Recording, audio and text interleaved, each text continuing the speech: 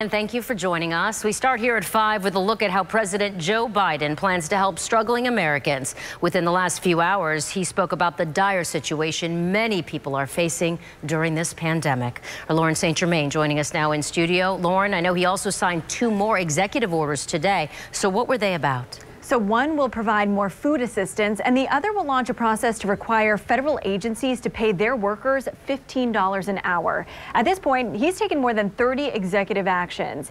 He's moving along with plans to provide a path to citizenship for about 11 million people currently without legal status.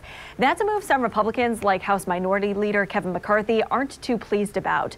The president is calling for a full-scale wartime effort to combat the pandemic. He's looking to expand testing, and we have talked about his 100 million shots in 100 days. But some critics say that isn't enough.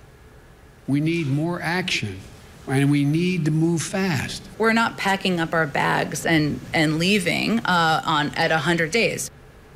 So all of this is happening while the Senate is working to confirm Biden's cabinet nominees. This morning, Lloyd Austin became the first African-American Secretary of Defense.